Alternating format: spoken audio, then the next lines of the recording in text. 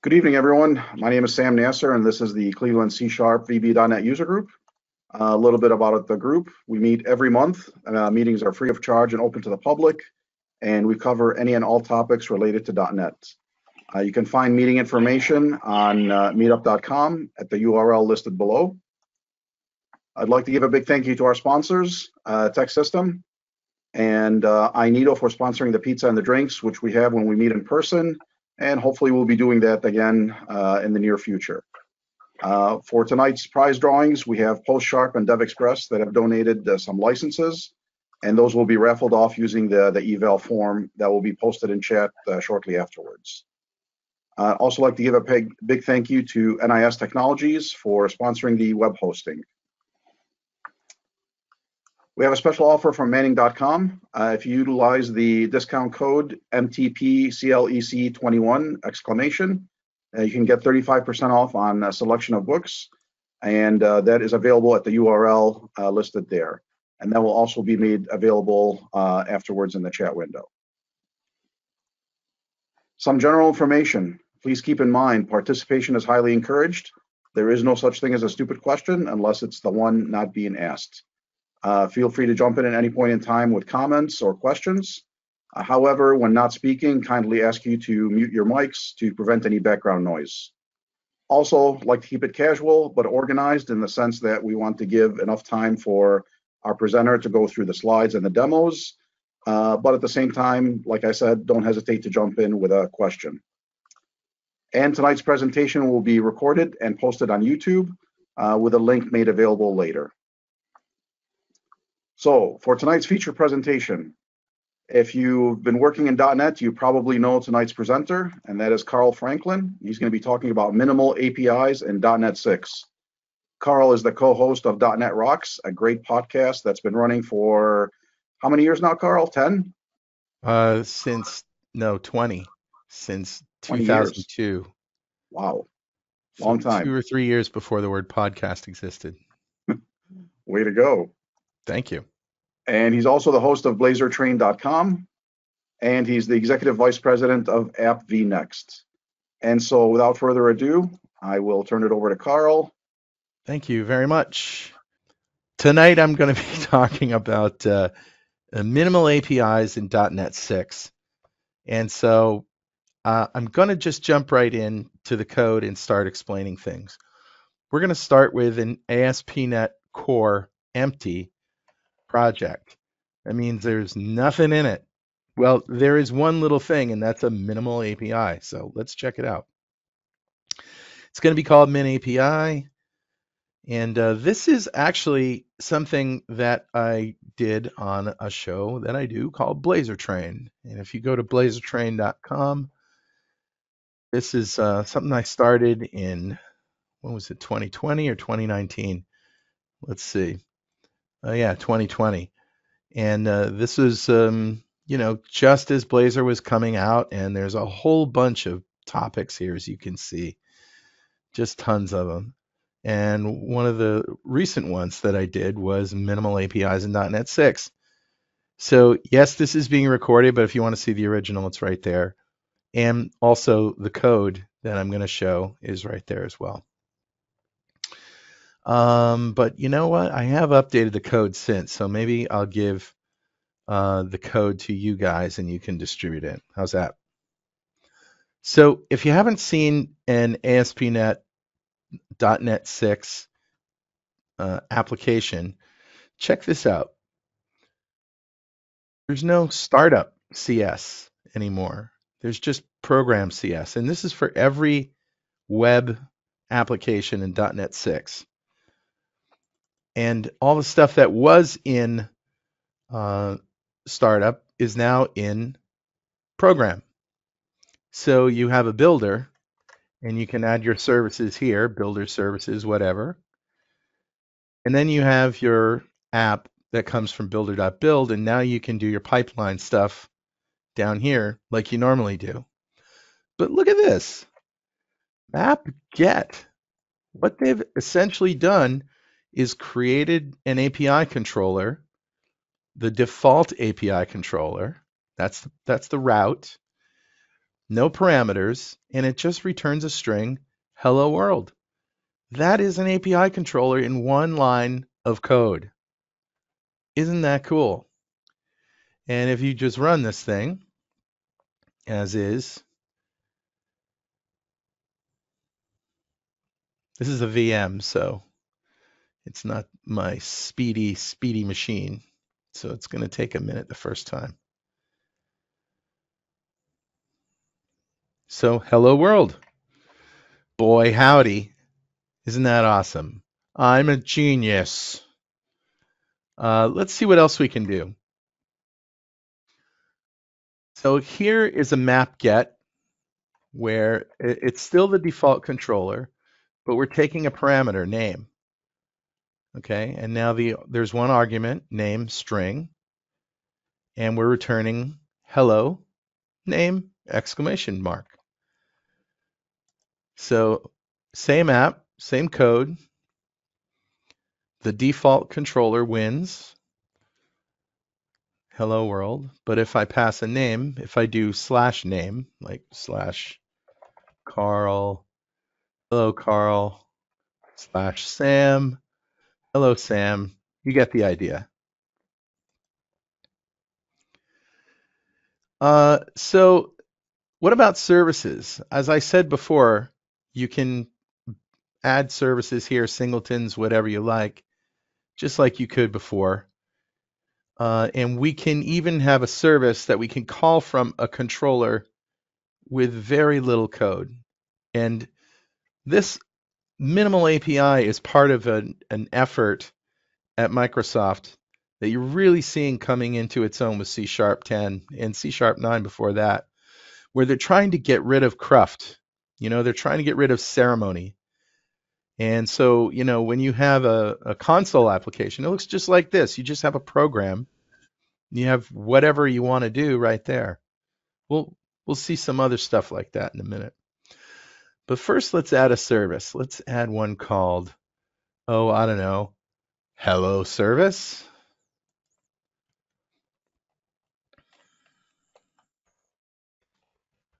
Hello service. And it's going to be a very simple service. It's just going to have one method, say hello, pass the name, and it's going to return hello name. Trying to keep it simple here. Okay, now I need to do a few things differently in program. So rather than one line here, one line there, I'm just replacing the whole thing. So here we go. We're saying builder.services, add singleton of hello service, right? And creating a new one of those. So this is the same. That's the same. Now we have this map get hello. And the arguments are the HTTP context, which we always get with the service, and the service itself, hello service. And we're returning hello service.sayHello. And the name we're getting from the context query string. Context request query. Name is whatever the name that's passed on the query. And so we're going to do something like this. /hello question mark name equals Carl to get into this service. It gets better. We have to start slow. All right, so let's do, oh boy, that didn't work. Hello question mark name equals Carl. Hello, Carl. So that got into the service. And we could even set a breakpoint in there.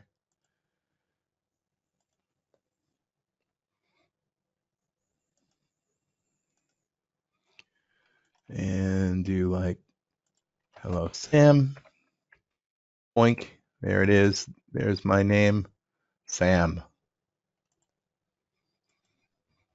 So that's what we mean when we say minimal APIs. Now, this is really, really rudimentary, right? We're mapping gets, and gets are all fine and good, but what about posts, right? Well, let's create an object because you don't post strings usually. Sometimes you do, but in the real world, we deal with classes and objects. So let's create a class. And I'm actually going to go one step beyond that and make a record.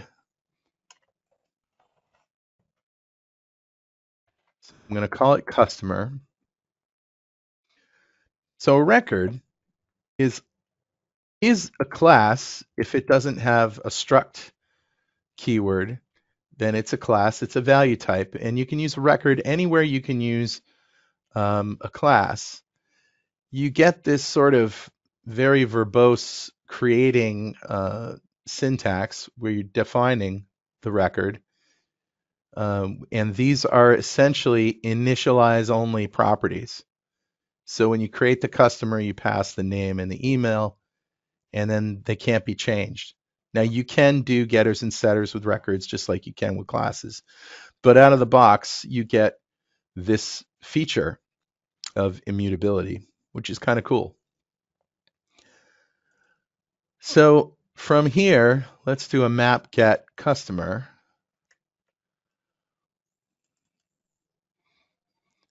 Right? So now if we pass customer, we're going to return a new customer, and this is how I create it, just passing the name and the email address. And by the way, I did another show. I do another show called the .NET Show, .NETshow.com. I recently did this guy right here, classes, records, and structs, oh my. So I really dive into the difference between these types, what you should know about them. I revisit fundamental concepts like the stack and the heap. And I I showed this to Mads Torgerson, and he thought it was awesome. So I got the thumbs up from Mads, who worked on these features in C#, and that made me happy. So it's been sanitized for your protection. All right, so mapping a get, just like that.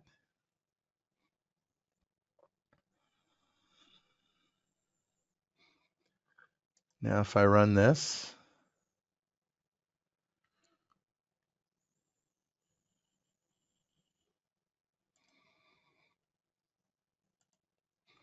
and I say slash customer, there it is in JSON glory. Name is adorajar, email is adorajar.com. All right, now what about post? Yes, you can map post. And here, rather than just having a default return value, I've actually got some curly braces, and I'm going to put a breakpoint here so we can see, your customer's name is the customer name, and the email address. We create a string right there, just to show that you got control right here. If somebody does a post, this is your handler, this is your code. Now, in order to test this, I want to add a console app to my solution. And it's going to be called min API test. And by the way, Sam said it, but if anybody has any questions at any time, feel free to interrupt me. I'm not going to take it personally. I'm a teacher. That's what I do. Okay. So we're creating this console application.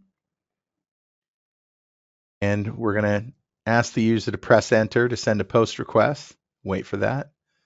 And then using an HTTP client, we've got a URL. We're going to create a new customer and post it as JSON.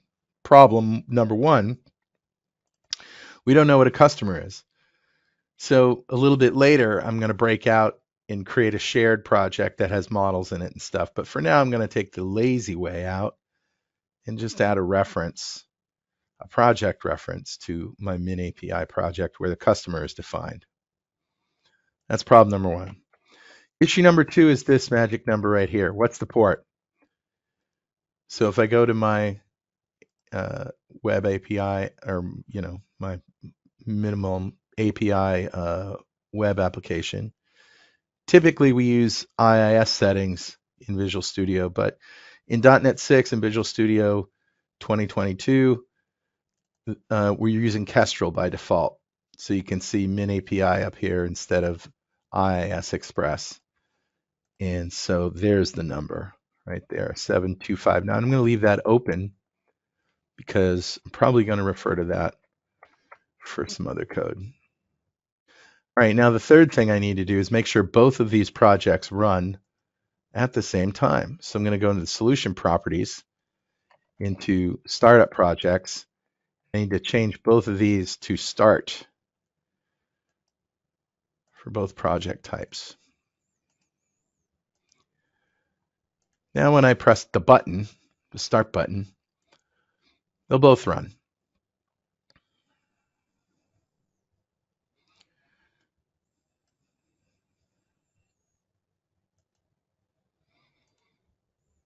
All right, where am I? That's this guy. Here we go. Now remember we have our breakpoint in here, right? Right there. Wrong one.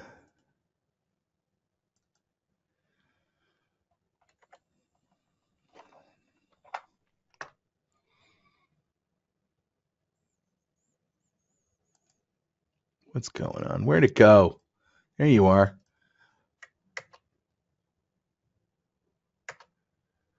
Here it is. Now there's the breakpoint, and I know you can't see that, but if I try to zoom in, it's going to go dark on me. Your customer's name is Carl Franklin, and email address is carl@vnext.com. I don't know if you can see that. Right, just to show that you can handle posts with JSON very, very minimally.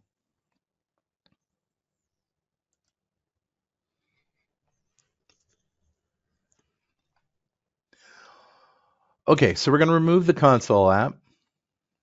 Just remove that. Don't need that anymore. And I'm going to add, let's talk about Blazor. So we're going to add a Blazor app, a Blazor server application.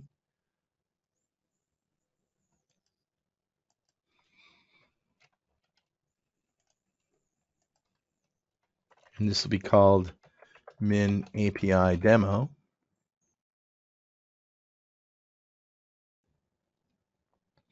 And I also want to add to the solution a library where that customer record can go.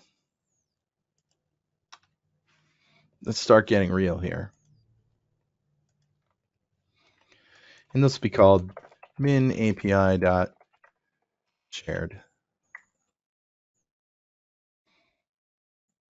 You can get rid of class 1 CS.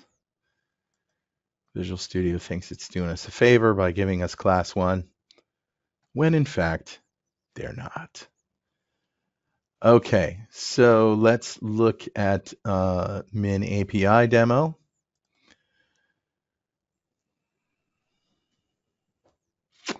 We have to add a reference to the shared project from both min API and min API demo. Before we do that, let's move the customer record into the shared project. And this is one of the reasons that I love not using namespaces anymore. I mean, I still use them when I've got something complex, but for simple demos and stuff and simple apps, they just get in the way. And besides, now you can use global namespaces. So even if I have namespaces, I never have to look at them. All right, so customer is in there. From min API demo, which is Blazor, we're going to add a project reference to min API shared. And from my web server, my API server, we're going to add a project reference to min API shared. So now they both have access to that customer. So let's hijack index Razor in the Blazor application and do this. Now, of course, we have to change our startup projects in the solution so that the API starts. Now we don't have a console app, but we have this Blazor application. So both of those have to run. And they will both load the min API shared library. So here we go. We've got on our on-initialized async, we're using a new HTTP client. We have to get the magic number, of course. We get that from launch settings JSON, copy that. All right. So here's customer, and we're calling await HTTP, get from JSON async to customer the URL. So this is the same thing that we were doing before in a console app, but now we have a nullable customer. And by the way, if nullables still confuse you, go to the .NET show and watch It's a Nullable World, where that's the most recent one, where I talk about all of this stuff. Because nullable reference types, which is kind of a misnomer, they should be null aware reference types. Those are the new normal. You know, it's enabled by default everywhere in .NET 6 applications, and sometimes people get a little confused by it.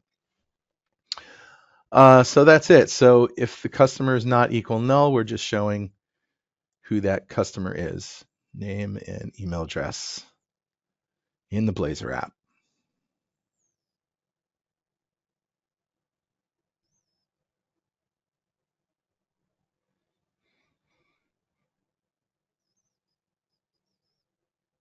There you go.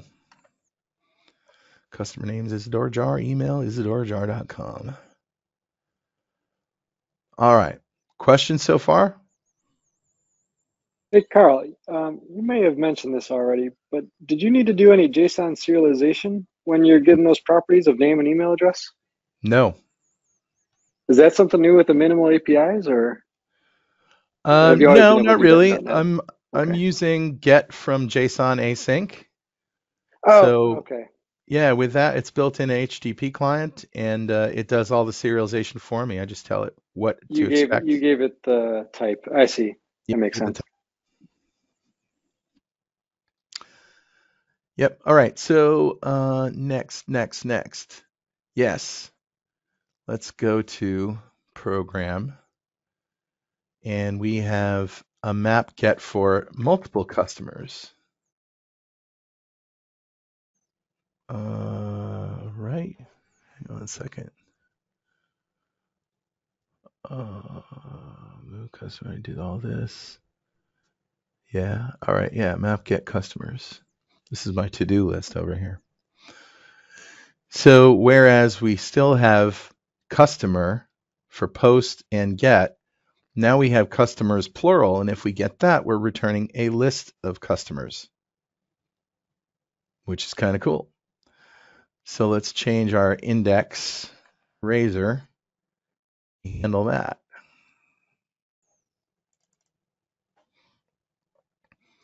Still pretty simple. We have a new list of customer here, and on initialized, we go in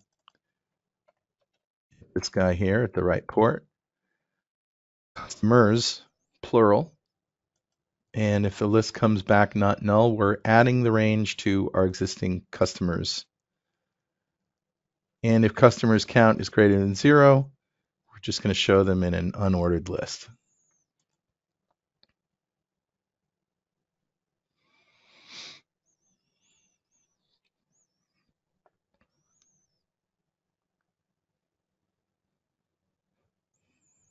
There we go.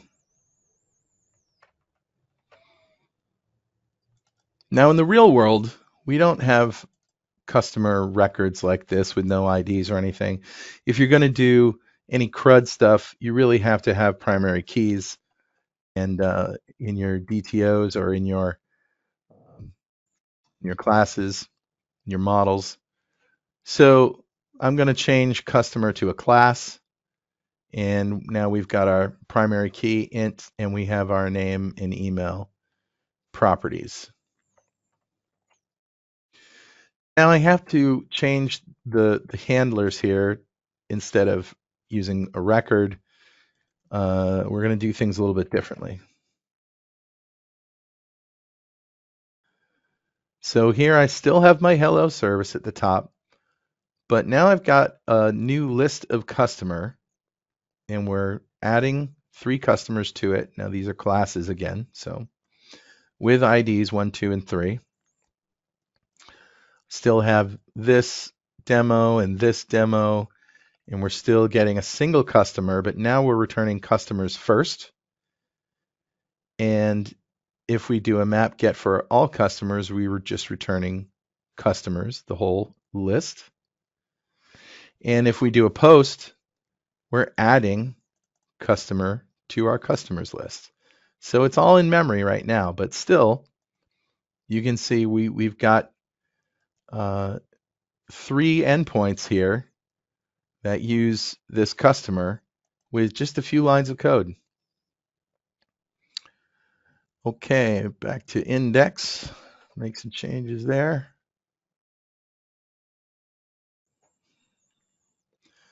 Now, on initialized async, I'm calling get customers, and the reason I moved all this code out is because I need to call it a couple of times. Once when we get all the customers at the beginning, and then after we add a customer, because we're going to be able to create a new customer here. I also have a base URL set up. Now in the real world, I'd put this in config, but I just want to keep everything above board, not hide anything, and that's why I did that for the demo. So now we've got a new list of customer, and I've got a single customer, and that we're going to bind to these inputs here for new customer, name and email. And when we click send new customer, now we're going to set the customer ID to get next ID. And this is some simple, don't do this in the real world code where, because I don't have a database that's going to give me an identity value back when I create a customer, I'm just looking in the customers and getting the maximum ID, the highest ID, adding 1 to it, and that's my ID. And so this particular customer is bound here, so that takes care of the name and email. I set the ID, I post it, and then I call get customers again. Okay, so up here, the markup is pretty simple again. We just have an unordered list for all the customers, but now we have this UI to create a new customer.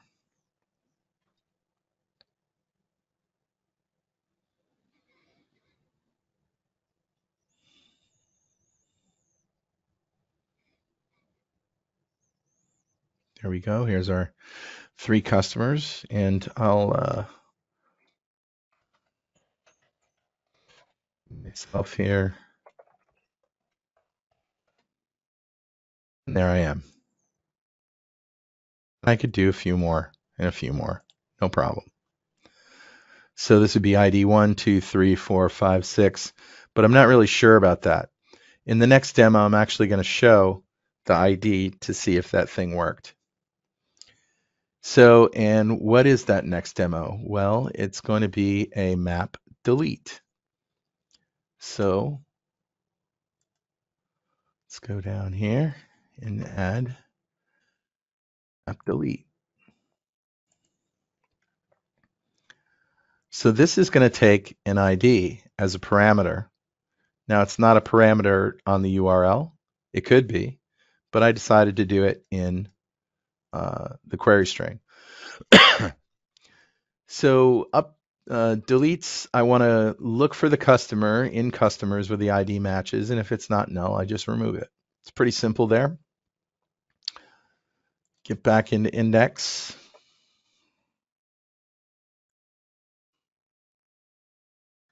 Change that up. And I've created now a delete customer method. And I've got all of that stuff right there. My base URL, customer with a question mark, ID equals customer.id. And now I'm calling HTTP delete async. And then get customers to refresh the list.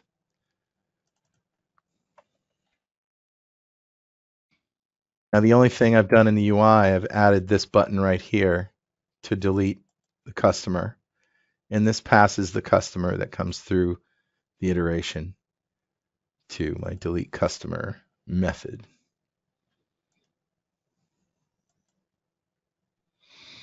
And also, that's right, I told you I was going to put the customer ID in there.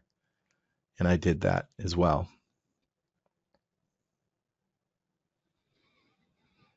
Because the thing is, once you start deleting records and IDs get calculated, they get all screwy. And in the real world, what you want to do is make sure you never repeat an ID if this is a real identity. And I deleted 2, or I deleted 3, and I added 1. I don't want it to be 3. I want it to be 4. But I'm not doing that for the demo. I just want to make sure that it works. So I'll delete Mike, the middle guy, by myself again. That should be 4, and it is. All right.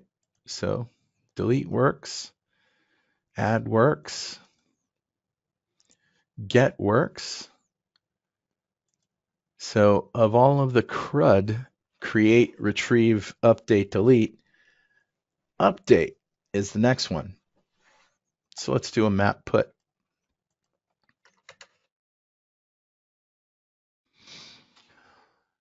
So here's my map put, passing the customer, and I'm pulling the customer out where the ID matches, and if it's not null, I want to actually replace the customer in the list.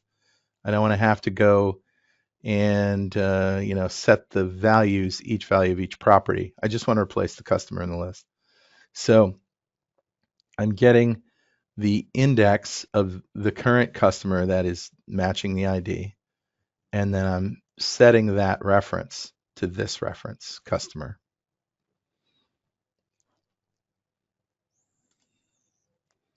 Go to index.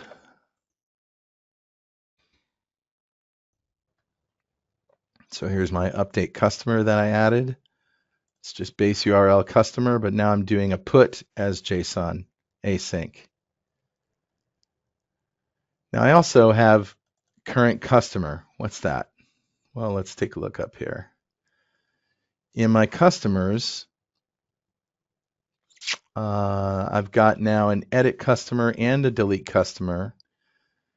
And I have this current customer. If it's not null, then I'm showing the name and the email address so that I have UI to update it. So where does current customer get set? Right here in edit customer. So if I'm going to edit, all I'm doing is setting current customer to this customer and invoking state has changed. And that's going to cause this UI to display. And then I'm binding to the name and email address here when I press update. Then I'm calling put and get customers again. Number, we should be good to go.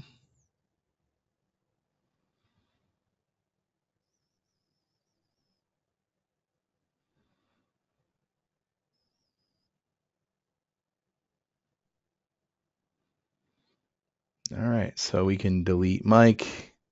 Let's edit Isadora. Isadora Jarhead. Updated. New customer. Whatever. So there you go. Complete CRUD with an in-memory database and not a whole lot of code, and it's all in program. All right, didn't have to have a controllers folder, didn't have to have a controller, don't have to decorate these with HTTP GET, HTTP POST, all of that stuff. We're just mapping a route, passing parameters, we have code. But as you know, that is not, this is a Blazor server application, a Blazor WebAssembly application, a little bit different. And I'm not going to go into everything about Blazor WebAssembly, but I am going to show you one thing that's really cool. So let's close this. We'll come back to this. And I'm going to create a new project.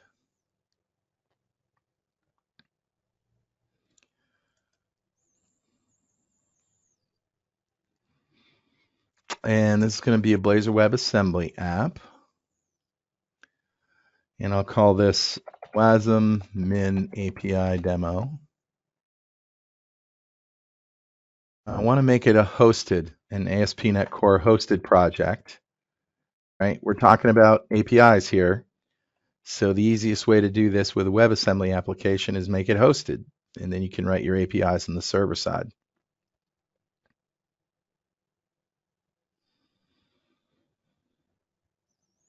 Any questions?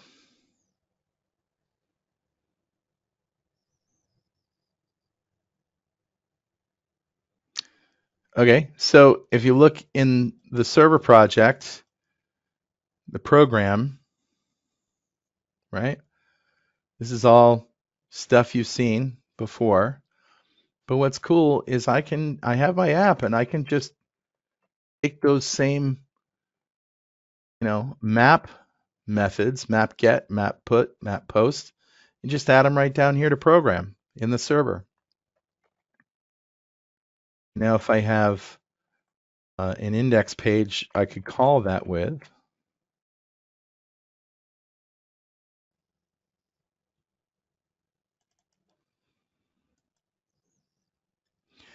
Now, what's cool is that in a Blazor WASM project, and we're in the WASM project itself, the HTTP client is already configured with the base address of the server, right?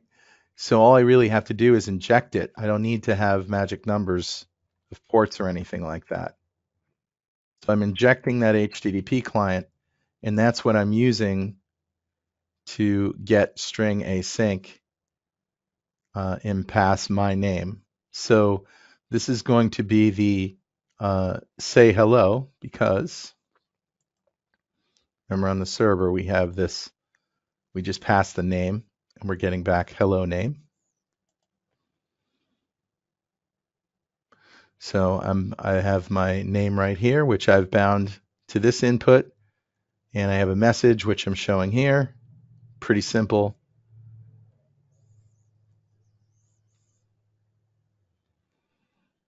Very simple.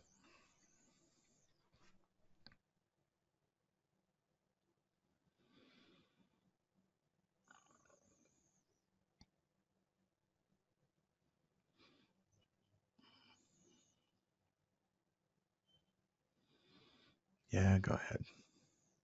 Got it.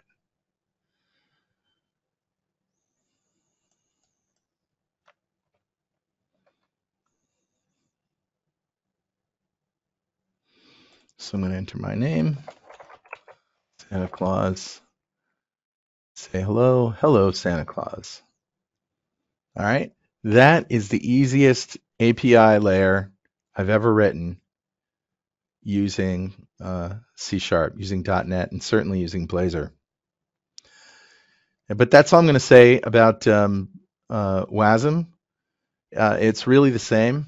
Your server is here, and you can add your maps in there and call them using the HTTP client that you inject. All right, I want to get back to my other project now.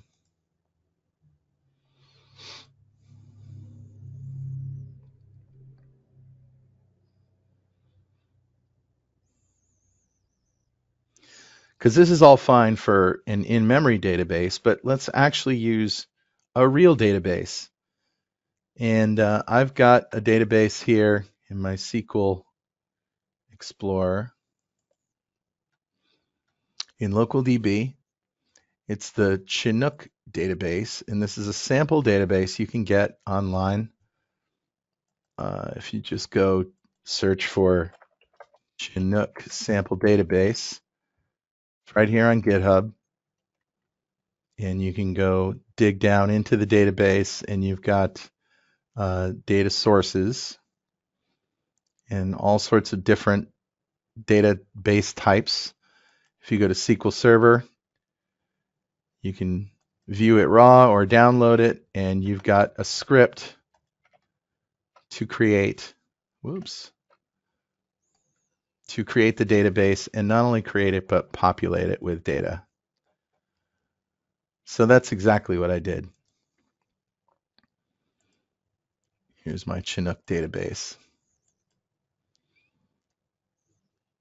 And we're going to be using this employee table. Oops.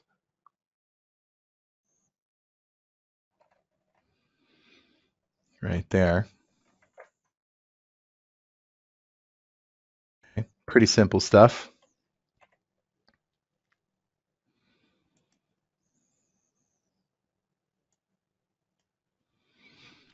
And to do this, we're going to be using Dapper. Now I have another repository out here. If you go to my GitHub,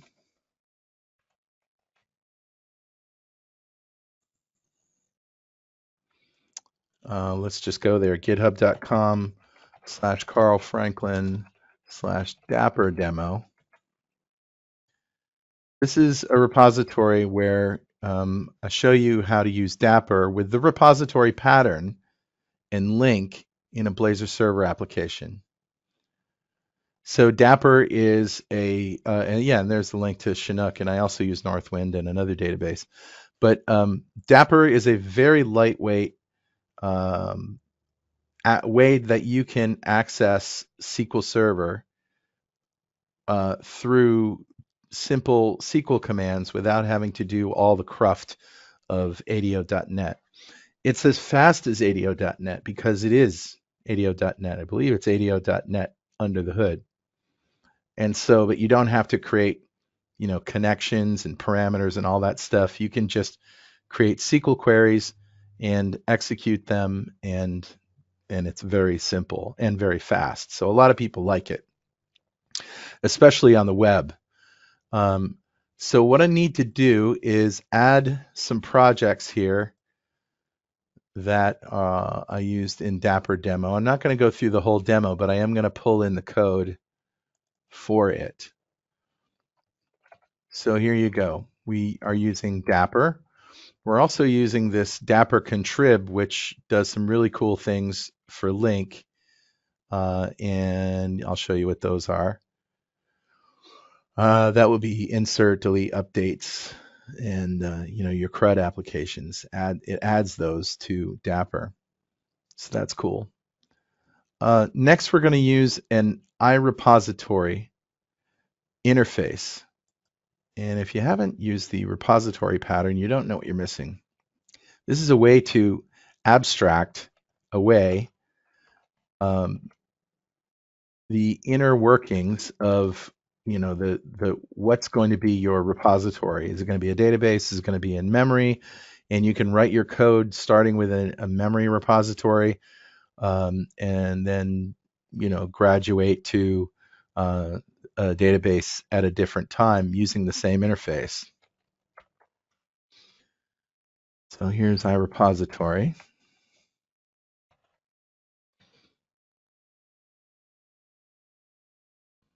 And this goes through different iterations with me.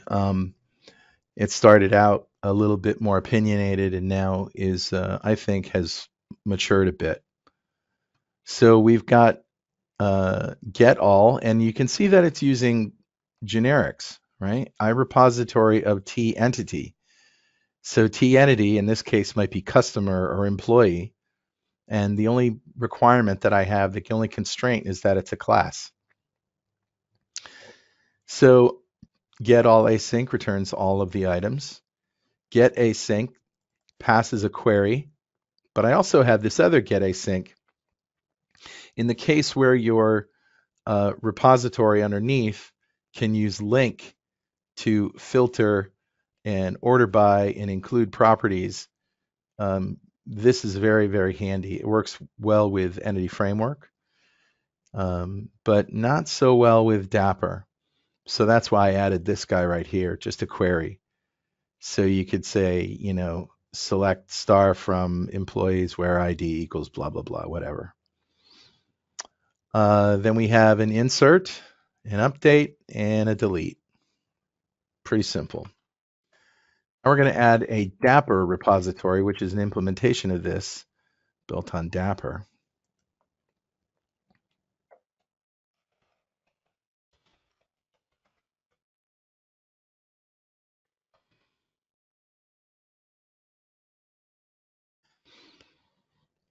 Now it's complaining because I haven't added these namespaces yet. Oh, I know why, because that hasn't saved.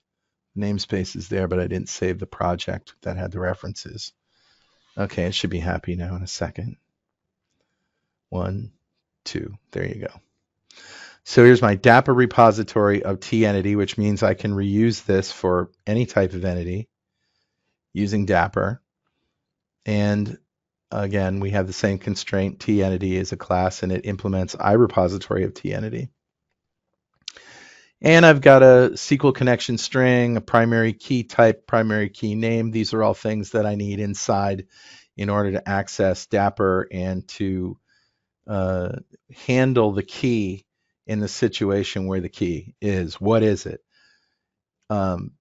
Is it an int32? Is it a string? If it's an int32, is it an identity? In other words, will the database set the ID value when it returns after an insert, or do I have to provide it? Those things I need to know if I'm going to handle things well. So before I talk about explicit key, let's add the model here. Employee, and I'm probably getting ahead of myself, but the model we're going to be working with for Chinook is called employee.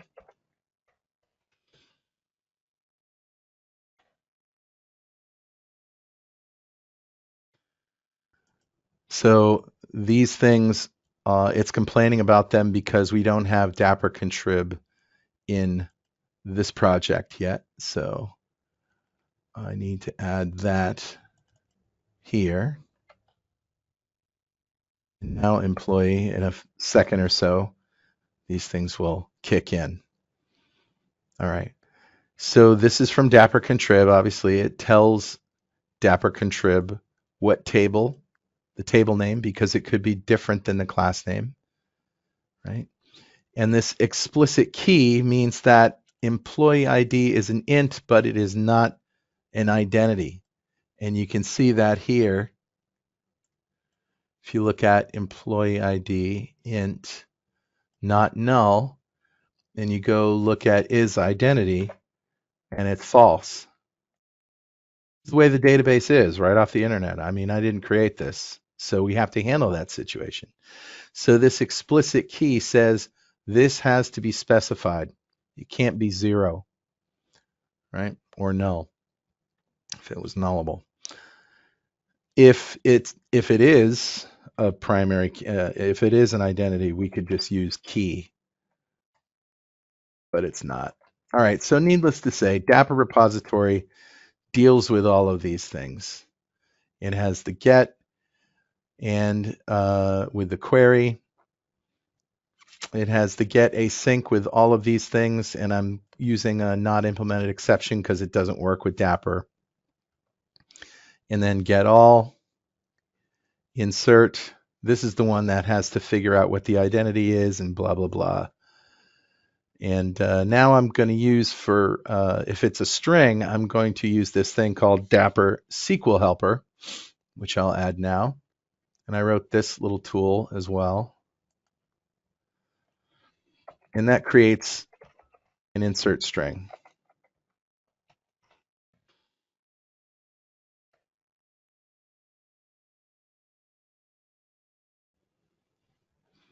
Dapper SQL Helper, there it is. So this will get an insert statement giving the entity and the table name. Does a little reflection, pulls out the properties, all of that. It's not perfect, but it works. Okay, now we need to access the data with a connection string. And that is right here. Chinook connection string. It's just my local DB. We did that. We did that. Okay, now we have to go back to program services. We're going to add the Dapper stuff right here. So we're adding a singleton, Dapper repository of employee. And look at this. The builder now has the configuration built right into it. You don't have to inject that like you used to had to do in the startup. It's right there. Builder configuration, get connection string. Evolution of the language. It just keeps getting better. Finally, I just need to add my Chinook endpoints down here. So here you go. Employees, if I want all employees.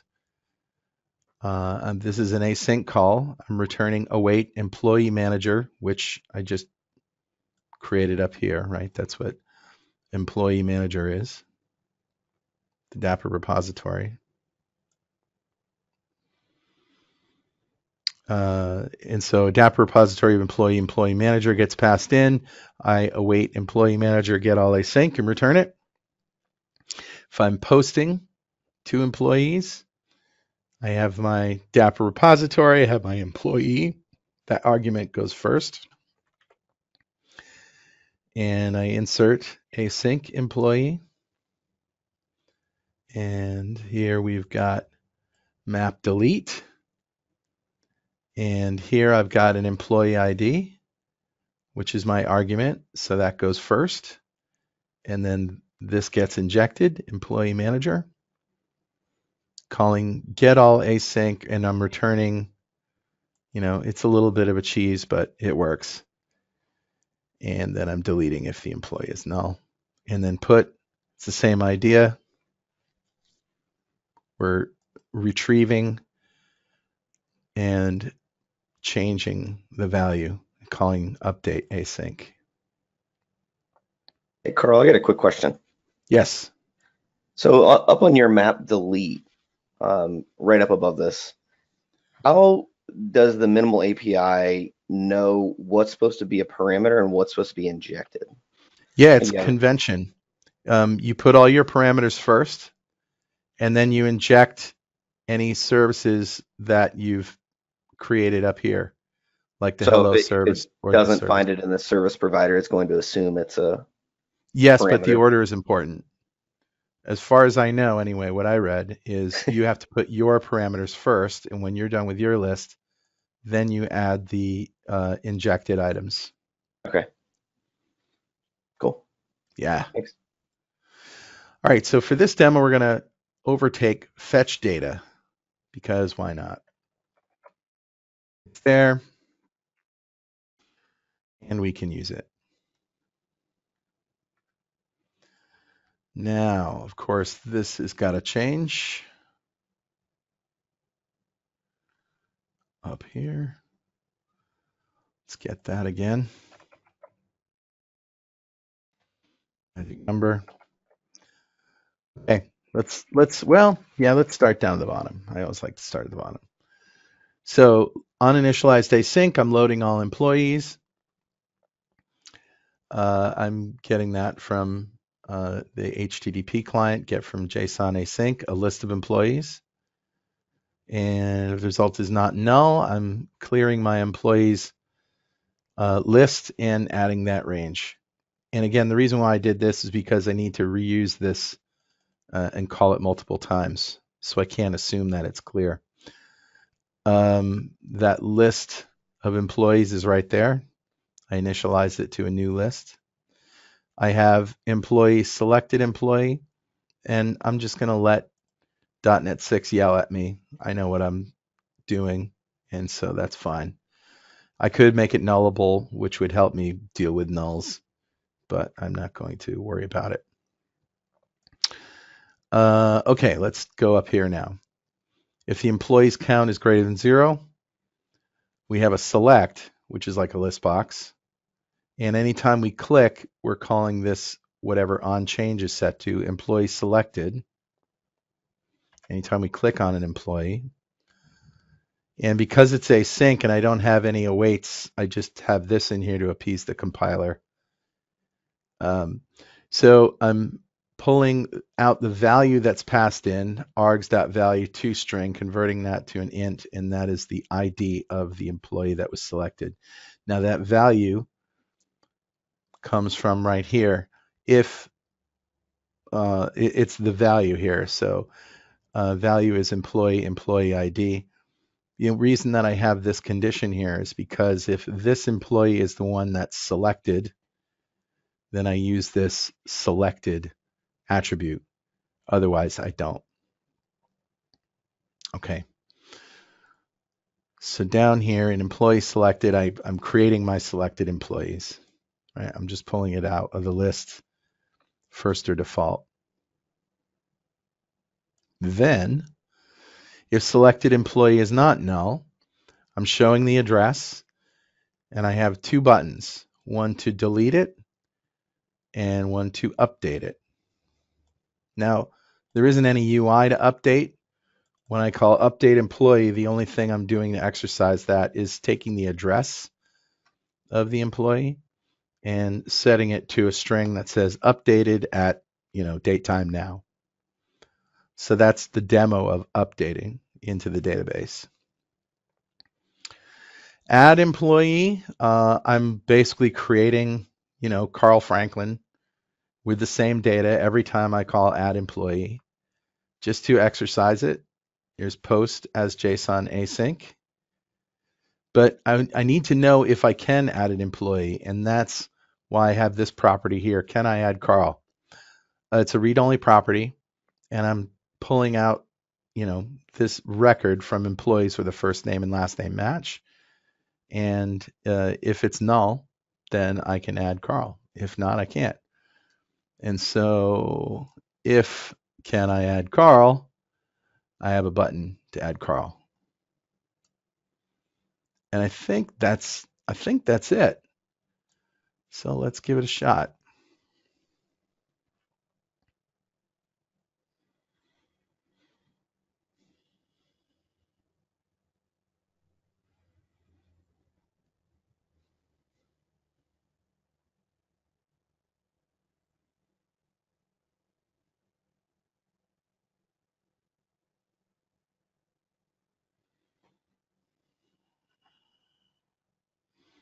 All right, there's the same demo we left off last time. Now if we go to fetch data, here are employees. I can add Carl because Carl's not in there. Let's try updating Gene Peacock. Updated. Now just to show you that this is indeed writing to the database, let's close it.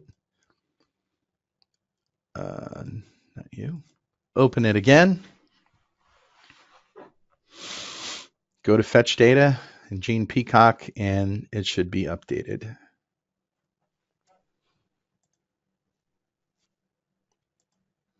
And it is. Now I can add Carl, and my add Carl goes away. There I am. I can delete.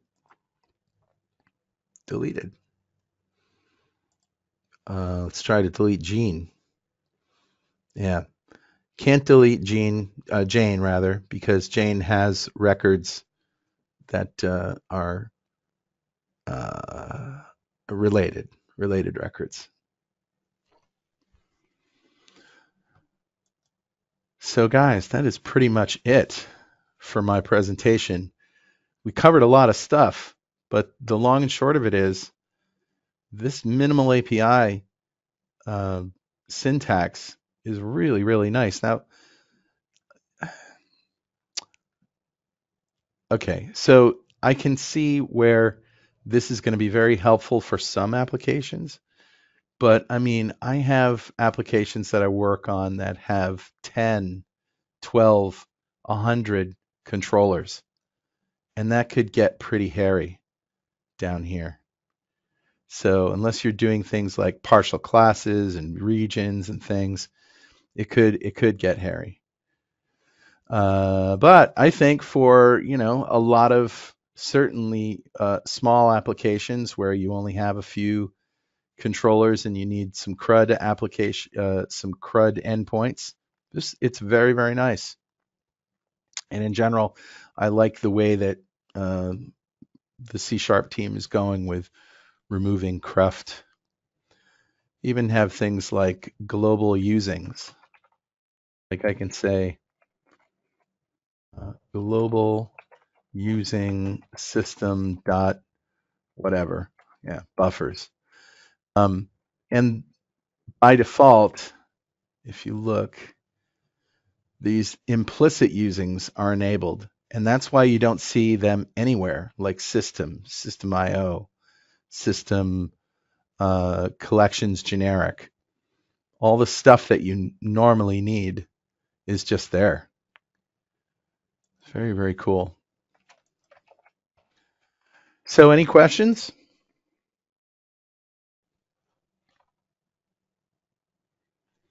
Carl, I got a question. It's somewhat unrelated, but somewhat Okay. also related to your cruft point. What do you think of the refit package for HTTP client calls? Is that something you use often or recommend? I don't even know what it is. Refit? Correct. Yeah, it's for you essentially create an interface and then add it to dependency injection. Reactive. Is it Uh, reactive or no? no, it's called refit. I think that's the Okay. I'm looking at it on GitHub now.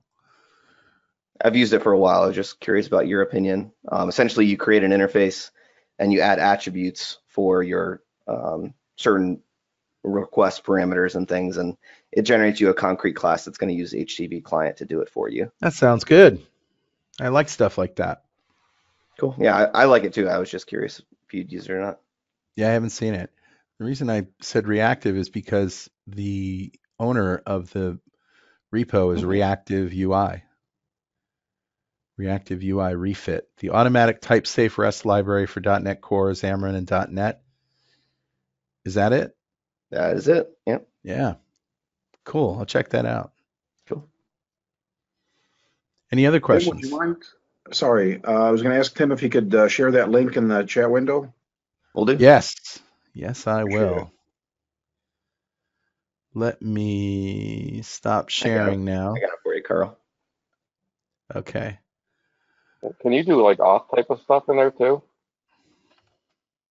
Yes, I believe so. So it has. No, I'm talking about in the minimal API. Oh, sorry. Oh, what is the question? Okay. Can you do authentication, authorization? Oh, sure. Type stuff in Yeah, there? absolutely. That stuff I doesn't assumed you change. could. Okay. But where would you put the attributes and stuff?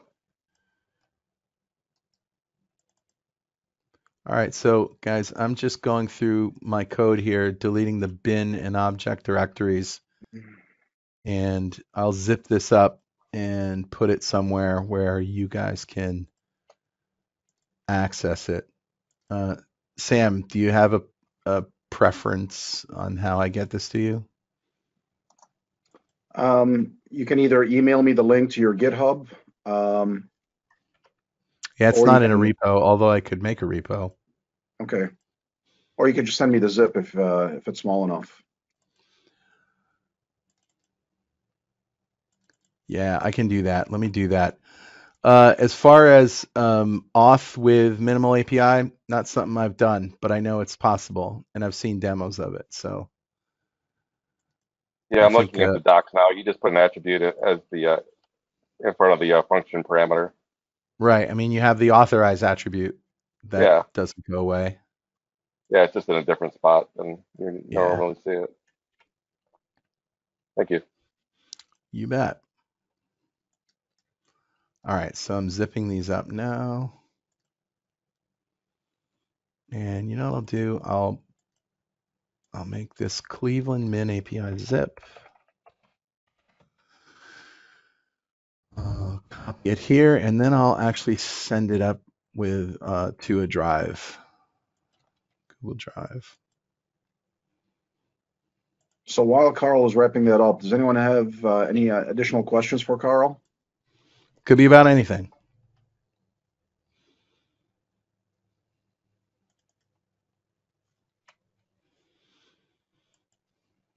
Isn't Going that snow once. piling up by now? Yeah, I know. It's almost like it never accumulates. I don't know the answer to that.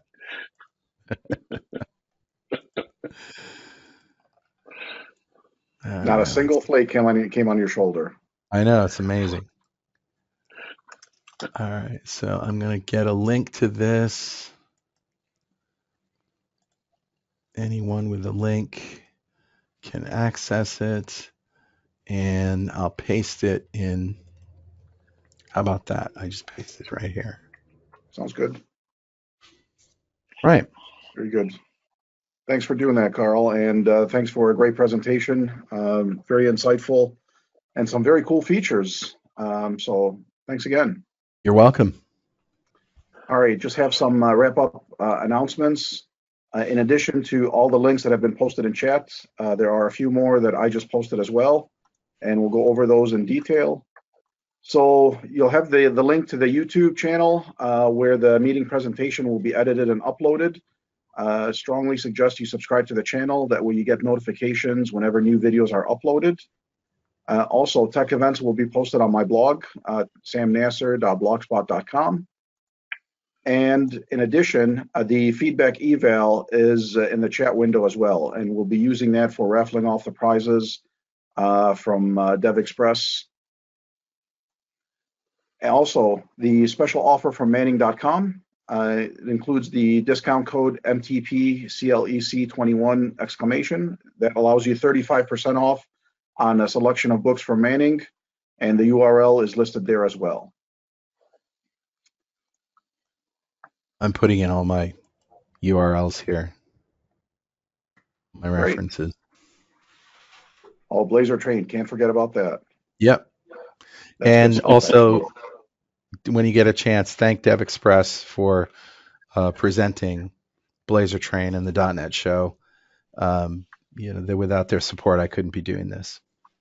Absolutely, they've been a great support of all user groups in general. So hats off to them, and thank you for your sponsorship.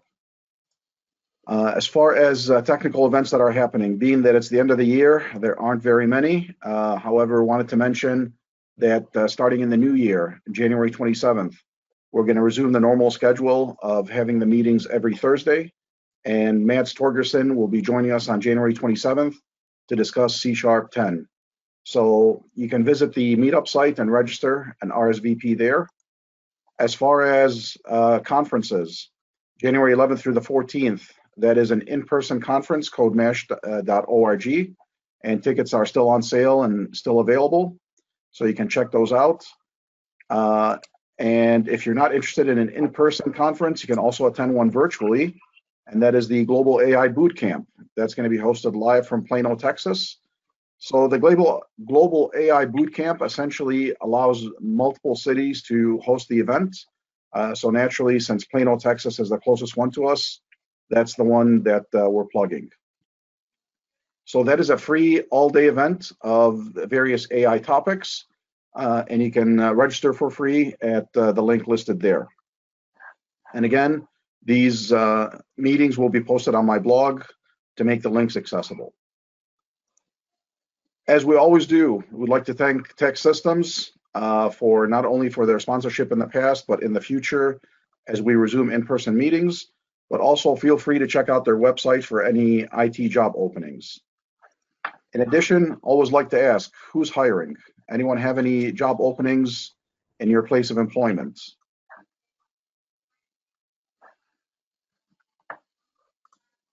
Going once, twice. All right, maybe not. Anybody looking for Blazor consulting? That's kind of my bag these days. Yeah, good stuff though. Thanks. Blazor is a very interesting technology. It is, yeah. All right. So to wrap it up, my contact information, if needed, you can reach me at my email, snasser@nistechnologies.com. You can also find me on Twitter and my blog, as mentioned earlier, and I invite you to connect with me on LinkedIn. So if there's no further questions, thank you all for attending, and Merry Christmas to those who celebrate Christmas, and Happy New Year to everyone. and look forward to seeing you all in the new year. And thank you again, Carl. You're welcome. Thank you.